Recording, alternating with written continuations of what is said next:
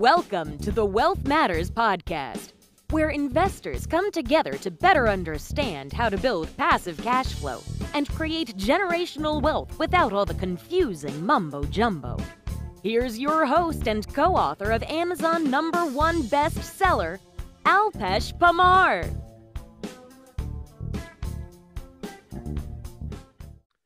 Welcome to Wealth Matters Podcast. I have with me Justin Sliva. How are you, Justin? Sir, I'm doing good. How are you today? Thank you, sir. So Justin is a raw land investing expert. He knows exactly where new investors struggle. He has reached massive success in his own business.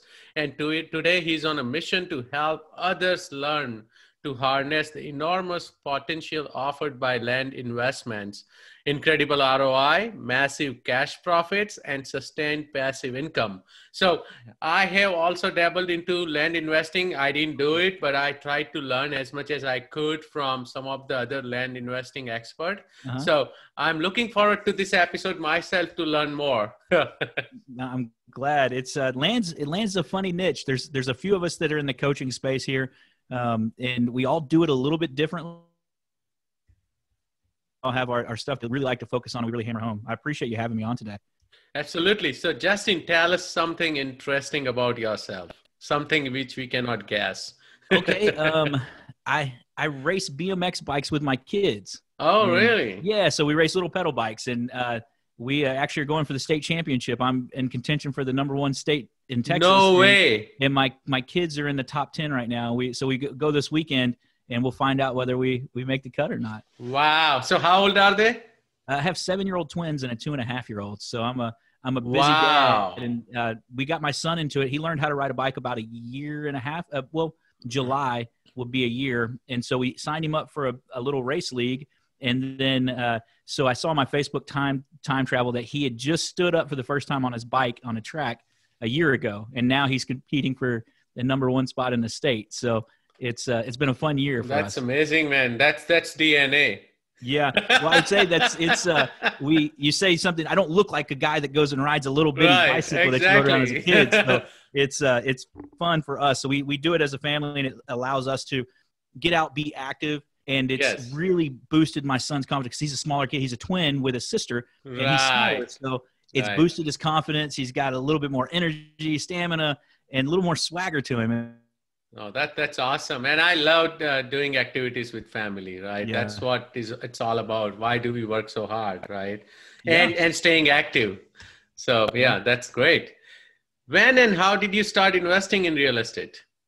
Man, so my real estate journey is a little bit different than a lot of people. I had a corporate job. I was in corporate America for 15 years. With them, they always like to move you. When you were doing good there, they would move you. And so I got moved 8 times in 7 years, but it was like a corporate sponsored flip. Like they always guaranteed to sell your house. So you try to go in and buy low and then sell. And I knew I was selling every year and a half, and I do the right upgrades.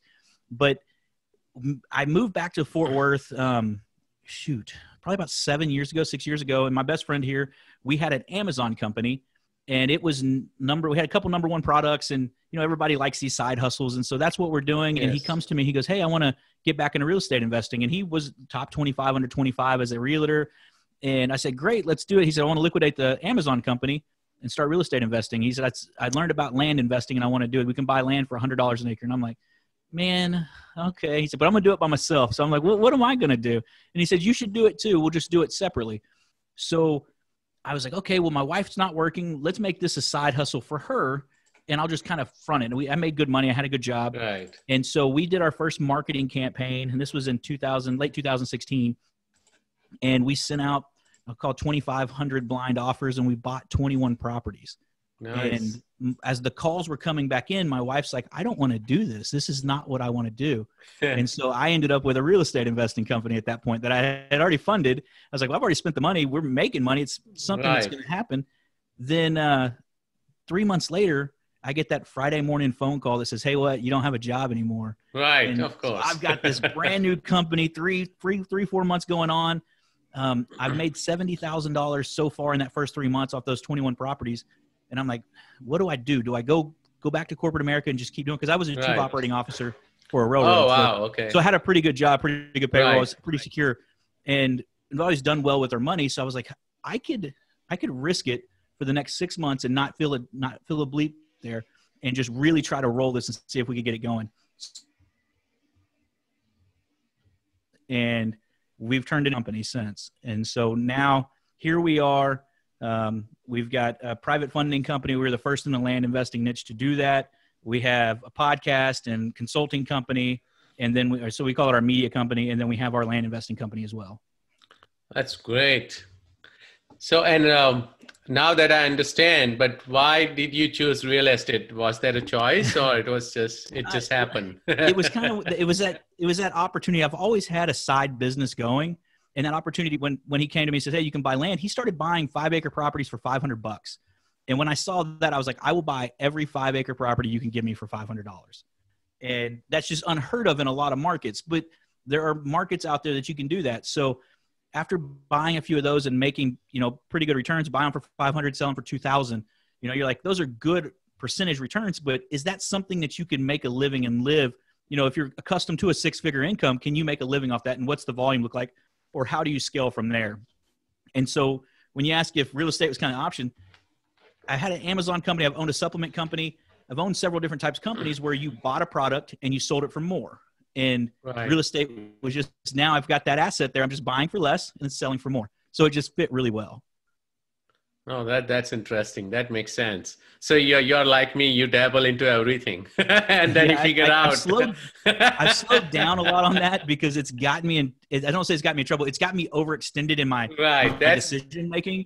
So that is the problem with entrepreneurs, right? Because you dabble into so much and then it gets hard to, manage everything, right? Yeah. But no, that's great. So let's talk about the book. And I'm yet to read your book, but the book title is Coffee Money Investing. What do you mean by that?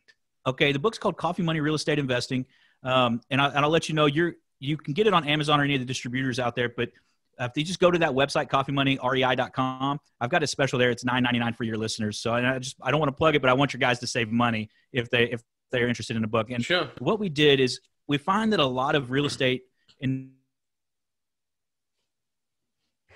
you can earn your own money. And for a lot of people, you have to be really good to do that. And you have to have a little bit of luck falling on your side. I took the idea, said, hey, if I can buy real estate for what I spend on my coffee, if I go to Starbucks every day, and you can become a real estate investor for that, what does that look like? And can we lay out a plan for that? And that 21-page book, it does that. It shows you that you can buy over-the-counter tax deed properties from the state of Arkansas, all online, make an offer between $50 and $100, and then turn around and sell them on Craigslist, Zillow, eBay, any of the marketing material, any of the places out there, marketplaces out there, and you're selling them for about an average of $500. So if you're looking for a side hustle, it gives you a really detailed look at how to buy property for $50 and sell them for $500. And if you're doing that once a month, you're making your car payment, you're making your utility bills payment. And it's not am I getting rich? We're just making our life a little bit easier, plus understanding the process of real estate investing. Oh, that is very interesting. So you just mentioned that, but I just want to, reiterate. Can you really buy land using coffee money? Yeah, you can. So what's Starbucks cost? $5? Right. Yeah. So $5 times 30 is $150. Right. For a month. That means you can buy 3 properties for $50 each. Those 3 properties are going to bring you back $1,500. Anywhere from, and what we do on eBay is, and I'll walk you through this. You can check ads. You'll see other people have done this because we've sold a lot of copies of the book, but they will buy property for $50. They put it on eBay at no reserve and then have a $395 doc fee. So when somebody checks out, they win it for $100. They pay the $395 doc fee. So now you paid $50 for the property, $70 listed on eBay. You're going to spend $25 to record the deed in a new person's name. Right. And so now you have, $150 in it. At $395 doc fee, you keep the difference between the $150 and the $395 plus whatever the bid was. And that's all profit. Ah, that is very interesting. So, and we'll dig deep now in land investing, but okay. Is there any just recording fee, or is there title insurance and all of those things as well? So these properties are bought with a limited warranty deed from the state. Okay. And then you're selling on a quick claim deed. So you bought it, it's in your name, and then you're selling the rights away. So you're not getting title insurance or doing that on these type properties. Okay. Now, this is just to get you going. This isn't, you're not going to make a career out of that. It's right. This is a start, like wholesaling. You know, people tell you, hey, you can get started in real estate with no money out of pocket. This is a way to get started realistically for $50 to buy. Right. Yeah. I don't believe those claims, right? Which you just mentioned, no money out of these, that, because those things do not exist. Have been that says, hey, I can get you, I can make you millions in real estate with no money out of your pocket, but pay me $5,000 to do it. Exactly. I'm saying this is a $9.99 ebook that's going to show you how to buy a property for $50. And this is just, it's a way to get what we do in our business out there to people and say, hey, you know, this is a way to get you started. It's no nonsense, no fluff. If you like what you read, come listen to the podcast. Come see us. We have a course that teaches you how we run our land business as well. We call it the Land Flipping Blueprint. And we can talk about it there. We want you to have some trust and understand that, hey, we're the no frills kind of guys. We're not going to sell you all this fluff and then under deliver. We're going to say, hey, this is what we're going to teach you. And then you're like, wow, I got this much value out of it. So I'd rather undersell and over deliver than the opposite. So you mentioned state of Arkansas. Are there other states as well where you can buy properties with coffee money? States will have what it's called, or an over-the-counter list. These are properties that went through the sales process but didn't sell, and they will take a bid. The reason we like Arkansas is because it's very centralized. You can go to the website and it has every county and every property there, versus most states have it at the county level, and you have to find the department to find that list. Yes. So this is just and that's why we use Arkansas, because it's really centralized. You just mail in a check with the property. It has a form. It's a one-page form. You just fill out. You make your offer. You staple it to it. You can throw 3 or 4 of them in an envelope, and then in about a week or 2, they'll send you back whether you got the property accepted or not, and then you run through the wait periods that they require. Got it. So basically you send the money, and if you did not win it, they send you the check back. Is that okay? Yeah. And if you got the property, is there any other process you got to wait for a certain time? Paying taxes? So the taxes are covered by your bid. So if you offer $50 and add $300 in taxes, they clear all that off. Oh, now there may be some liens or some special assessments against it. You'll find out. You can find out by checking with the county. Say, hey, is there a special assessment in this county for like fire department or water drains? And you'll be responsible for that. But typically, I figure there's going to be about $100 per property in back, something that's kind of missed or just going to pop up. But it's still a good way to get started. Now, the fun part of that is that gets you going. And then what we talk about now is our buying a property that has a value of about what a bass boat is, or a Harley Davidson, or an RV camper. Okay. It's that piece of property that the husband can tell their wife they're investing, and they have this nice piece of property he can go drive his camper to, camp, go hunt, go fish, build his cabin and get away, and he can be proud of it when he gets back to the office. And the cool thing about those type properties are we can source them in almost every state, but you can get them to a realtor to sell to where you're really hands off. All you do is source the properties, find them, bring them to market with a realtor that specializes in land in that area, and they sell them for you. Oh, okay. Interesting. So in that case, do you buy the property first from the seller and then sell it, or do you do like wholesaling? No, I always take them in. Now, there's a few instances where I may do an option agreement, but I try to bring everything in and buy it. So I know I have clean title. Right. I'm not advertising a property that I'm the seller of, but I'm really not the owner yet. I try to stay away from that. Now, that's a good way to do it if you don't have a lot of cash or you don't have the ability to fund deals. But it's not something I do, because I've watched too many times where an investor's doing that, and then a guy that's got cash comes in and offers it straight to the owner. Right. And the owner kind of backs out of that option agreement or that thing. Yeah. And there's ways to protect yourself, but at the end of the day, if you're not performing on your contract, you send them a purchase and sales agreement to buy the property, then you put a 6-month close date so you can advertise. That guy's wanting to move the property. So if he gets cash offer, he's going to take it.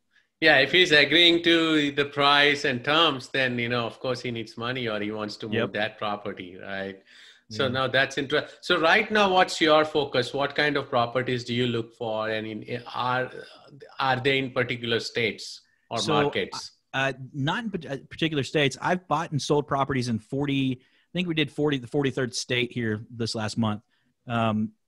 I look for a market value type with a certain type of property. So I look for a recreational property that has a market value of somewhere under $2,000 an acre.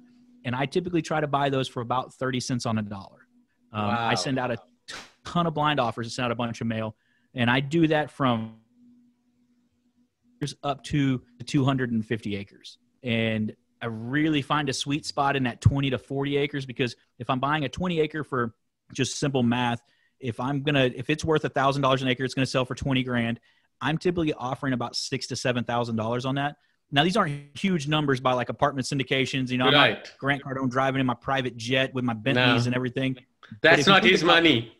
Yeah, you're exactly right. So if you think about this, though, if I told you, hey, you put $6,000 into this property and you spend $2,000 in marketing material, you turn around and you've got $8,000 in this first property, and you sell it for 20, and that's a realistic number that most people can come up with. But you offer owner financing and say, hey, I'm not a bank, but 25% down at 10% interest up to 10 years. You have people that can come up with $5,000 or $6,000. Now you've got all your money out of the first property. You've created passive income, and you have recurring income. Yep. Yeah, and I don't want to call it passive because you worked for it, but you've set up recurring income over the next 10 years at 10% interest on equity that you created yourself. Right. So that's awesome. You really create that.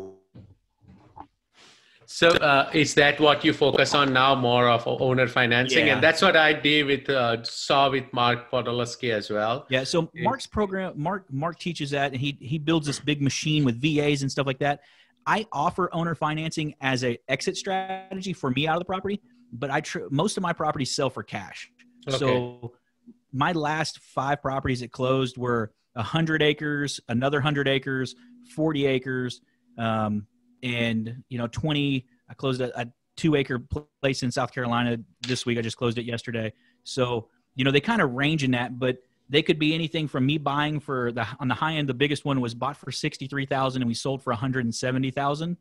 The smallest deal, and this isn't a win by us or by our standards, but when you look at it in investing, we bought it for $10,000 with closing cost. It sold for $14,500. That's not a win in my book. But when you look at percentages, you're like, I made 40% return on my money in less than 3 months. That's not a bad day. It's just, it's not what you're used to. Right. No, that makes sense. So are there any particular states which you prefer over others when you are doing this? So are they easier to deal with? Or there's a few states that I stay out of, and I'll leave it at that. I stay out of West Virginia because of the foreign LLC entity stuff. They want the way they want you recording and how you have to do it. It's not very, I don't want to call it very friendly for somebody outside of the state. California, I typically stay out of. Of course, California. And it's not, there's tons of great deals there. I don't like some of the ways they tax us. Republic of California. Yeah. So I stay out of there. Some really good states that have done really well for us, which New York,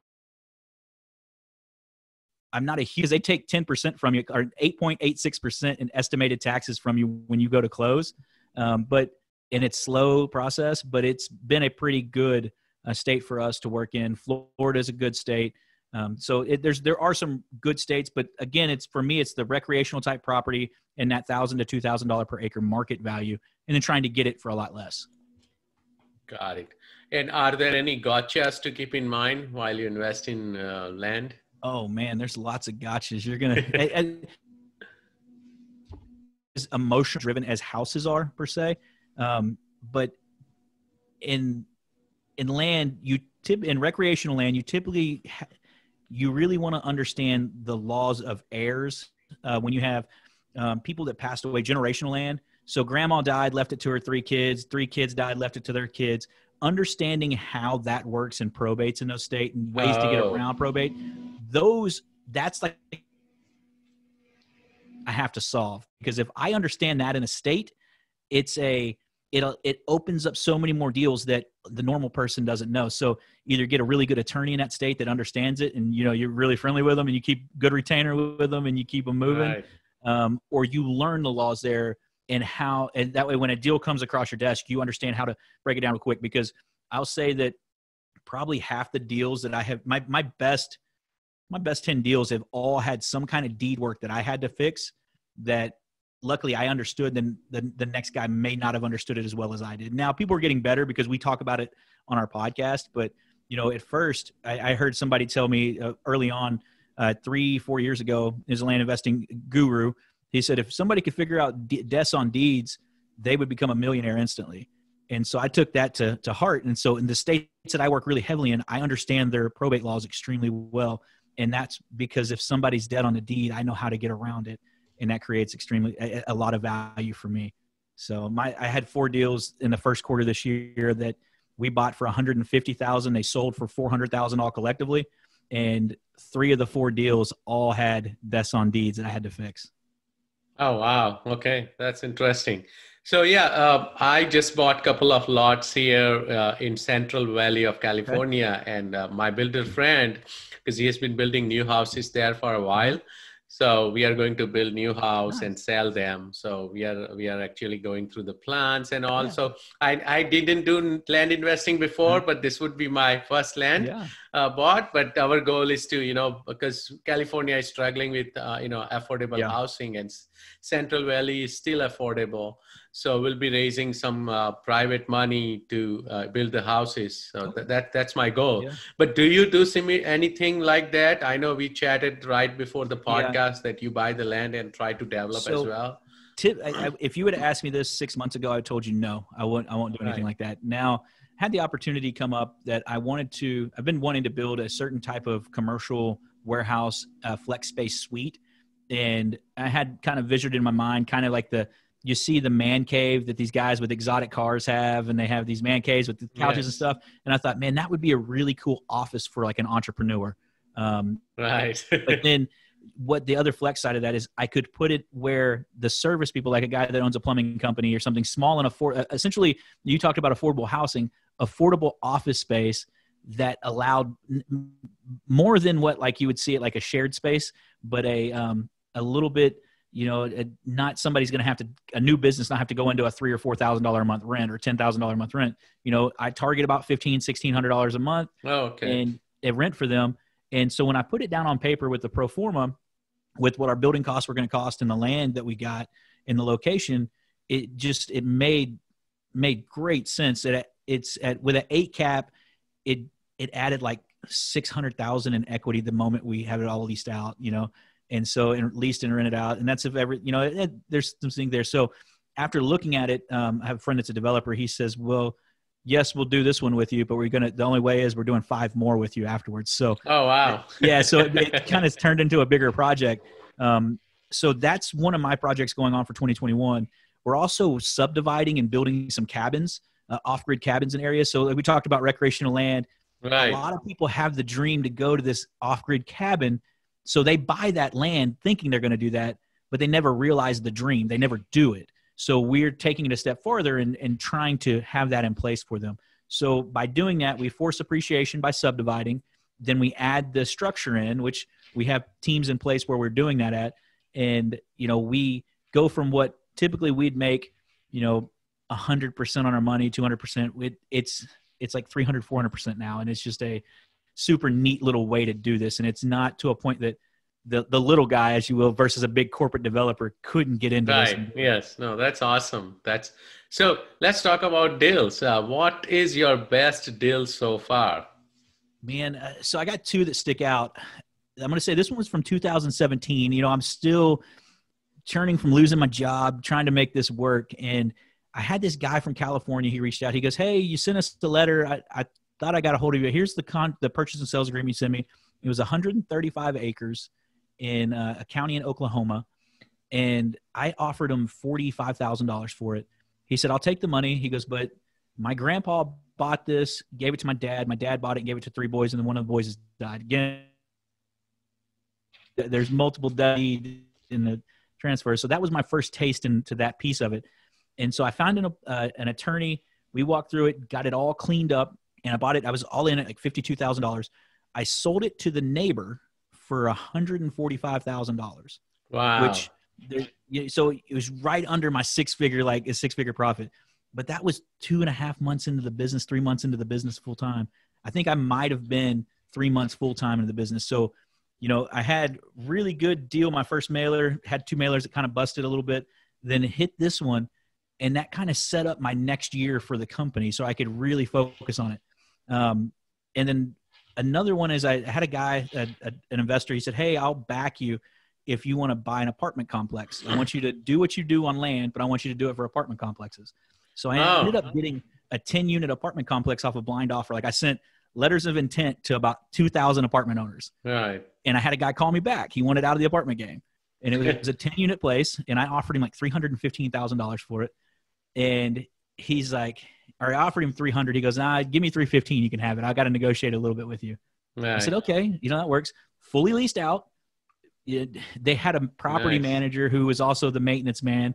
So I get there and he magically got let go that day that I showed up. Of course. Renegotiated the contracts on some other stuff like the mowing, the trash, talked to the tenants, and they were like, we've had this security light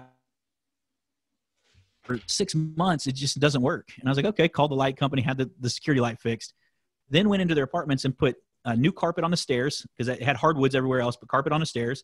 They were the original carpets on the stairs. So now you open the door and it went upstairs to the bedrooms and things down there. So you just imagine the smell. Now they got this new carpet. I put 3 appliance packages in. So I think after rehab, I was in 3 in closing cost. I might've been in 325, maybe 330. And I was at the gym a month later talking to another buddy of mine. He'd invest. And I said, yeah, I got this apartment complex. And I sold it to him. Like I think after a closing cost, it was 8 weeks total for $475,000. Nice. So that money, we took the profit from it and started our private funding company. And now we've helped about 300 clients fund their raw land deals, and where we partner with them as a JV. That's awesome. What was your worst deal so far? Oh man. Everybody's got a couple of those deals early on where they want to fight the access.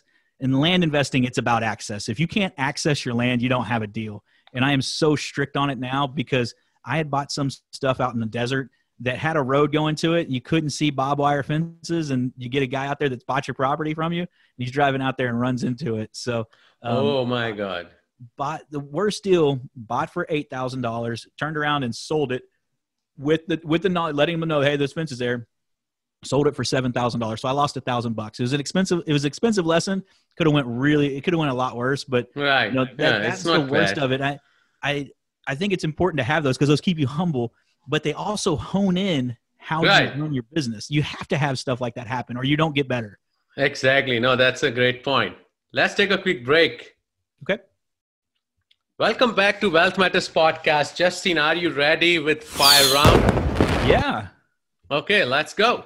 Would you be changing any business or investment strategy after coronavirus? So coronavirus played for us. It slowed down the paperwork side of the business. The sell side kind of slowed down at first because people didn't know what was going to happen. So the seller selling to us, our acquisition side, because they didn't know what was going to happen. They kind of held everything tight to the chest. Once we got deals, we were having problems getting them through the county, through closing and things like that.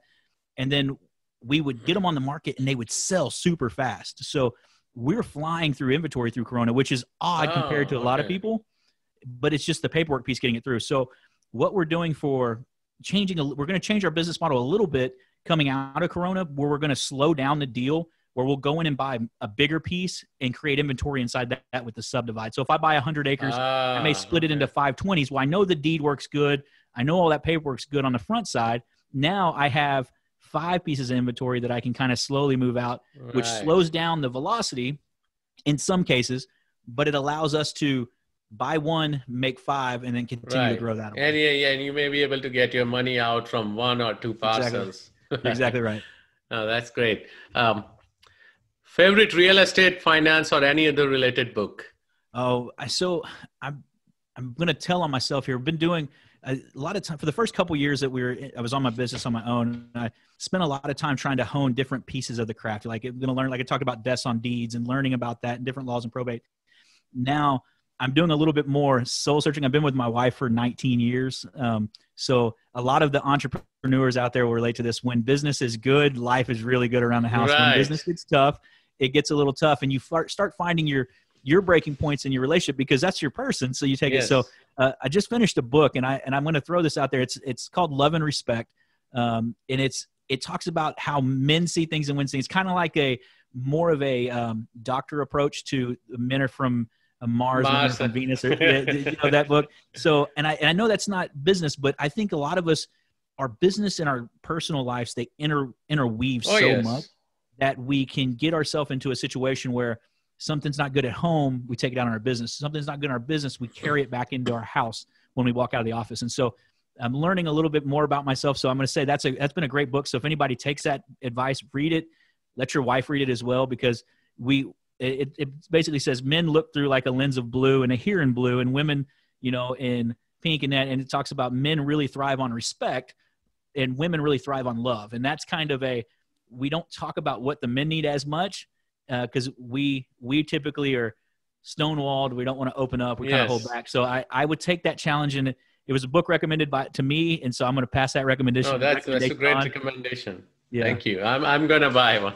Yeah. It's an older book. I think they've sold a couple million in print already. So it's not something new, but it's a new twist that a lot of us don't think about. And so like if we think about, and I'll just say this so we don't stay on it too long because I don't want to keep us going, but as a man, if you and you're fighting with your spouse and you say, hey, if a man said that to me in my house, I would hurt them. But my wife, when she talks to me like that, I can't because it's my wife and I don't have it. So we shut down. So that is a way that we communicate different amongst men and the women. And so when we should have a conversation and be able to notice those things that put us on this weird, crazy cycle. I'm not respected, so I'm not loving her. She doesn't love me. I'm not going to respect her. So it's just this crazy cycle. I went a long time on that book, but I think it's important that you have those conversations. Yeah, old is gold, man. Yeah. Any tool or website you recommend in your business or you can't live without? Well, for us, there's a couple different types of websites and tools. We use a data tree. It's a first American company to pull our third party our data. And with that, by data, I mean owner records. So I can pull up if it's in a county and I want to know apartment complex owners, I want to know single family residence owners, I want to know everybody, then I can get that for, a nickel a piece. And I can pull out a list and say, hey, I want, like I just did this last night, houses in a certain zip code. I want 900 square feet to 2,000 square feet, under 2,000 feet, under $200,000 value because they're going to be rentals. And pull that list up and I get 29,000 homeowners right then. Now, if I wanted to say absentee owners, I could make those adjustments out of state, out of county, and make those adjustments. And within seconds, I have that. And we also partnered with a company called Priced. Priced is we took them on early on, fixed some logic. So they can pull the data and price for an offer for a blind mailer campaign automatically. Oh, nice. And so we just started the beta version for houses. We've been doing it with land for a couple months. And then the first mailer I did with them on land, I think I spent, I don't know, $1,200 in mail and data cost, and it yielded back $70,000 in profit. Very nice. Yeah. So that's, go ahead. What was the first website? I think your voice was breaking. So, datatree.com. Datatree.com. Okay. Thank you. And we'll put that in the show notes. And even, I'll check out the price.com as well. Yeah, Priced it's PRYCD.com. Okay. If you use /Casual Fridays, it'll give you a discount on this stuff. Okay. Got it. Any advice for beginner investors? My biggest advice is you're going to hit times that are tough and you have to continue to move and keep going. You made a joke about the shiny object syndrome earlier. There's going to be a piece of that, but if you start with your real estate, learn your piece or your niche, and then slowly branch off of that, it's not shiny object. Then now you're layering your company. So, and I say that because we started with coffee money type properties, moved into the bass boat. Then we started funding deals because we already knew how to look if a deal was good or not. We put our money where our mouth is on those deals. And so we were able to expand our business and our scalability because we have 400, 500 people out looking for deals for us at all times that we can JV. And then we look for our own deals as well. So we have multiple facets of our business, not because we were like a squirrel just bouncing around. We were layering our companies for a certain reason. So as you do that, don't stop, and then make sure you don't get too far off of what your core competencies are and layer your company. That's awesome. How do you give back? So for me, it's just it's funny. We talked about the book earlier. My grandmother, she started a foundation in the early 80s, and it's a ranch where some mentally challenged adults live full time. And they sold the ranch in like 83, and the foundation and somebody else took it over. It's a Catholic church organization, but they took it over. And so when I wrote the book and I put it up, I give half the profits back to them. And I know we're talking like this is a monetary give back, and along with a lot of the other stuff that we do with our podcast and free consulting and some things like that, like I'll pick somebody out of that our audience there and help them for free. But this to me it's kind of one of those things that they don't know who I am. They don't know, because the lady, I call her my grandmother. She raised me as her grandson, but I'm no relation. And wow. So this family, they get a monthly, every time I get paid from the distributor, I send them half the money. And they just know every month they get this money from this guy. They have no idea who I am. And I like it like that. And so I don't get a Christmas card from them or anything.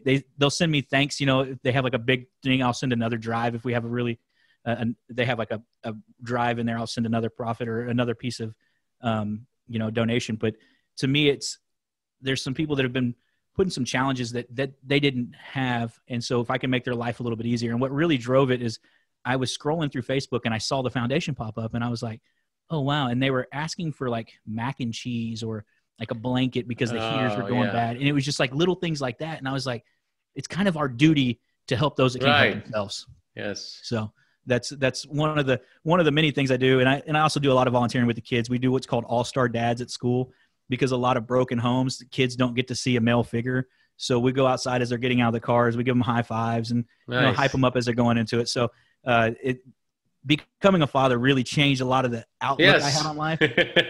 and so if I get the opportunity to do anything with the kids, I try to be part of that, because there's that old adage, be who you needed as a kid. Right. I try to live by that mantra. Yeah, no, I can attest to that. You know, being a dad changed me from my fitness perspective, that I got to keep up with my kids. Being, I became a dance leader at the Boy Scouts. There were a lot of changes which I wouldn't have done. So that's awesome. How can my listeners reach out to you? They can find us on our podcast. It's Casual Fridays REI.com. It's Monday, Wednesday, Friday. They're not very long. They're 15 to 20 minutes long. Any of the social media networks under my name, or you can go to Casual Fridays. Or Justin at Casual Fridays. Thank you so much, Justin. And I enjoyed the podcast. Cool. I'm glad.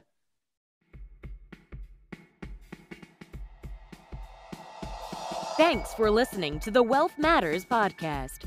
If you enjoyed it, please leave us a 5-star rating on iTunes so others can enjoy the show too. Have a great week and happy investing.